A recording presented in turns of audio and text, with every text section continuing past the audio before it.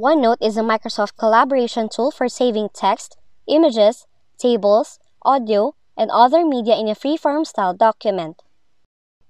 Microsoft OneNote is also useful for both work activities and some personal activities, such as grocery list, camping items to pack, and others.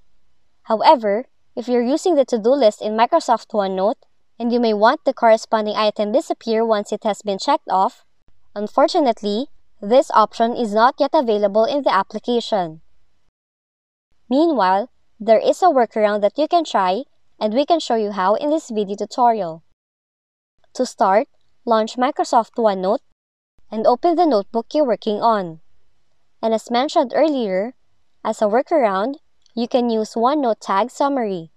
And you can access that option by going to the Home tab and then click on Find Tags. Microsoft OneNote will now open a sidebar that will show you all your tag notes.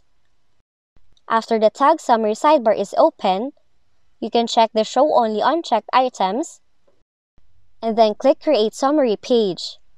This will create a new page within your notebook which will show you your unchecked to-do list. And that's how you can hide completed OneNote tasks or show only unchecked items in OneNote. If you found this video helpful, kindly like and subscribe.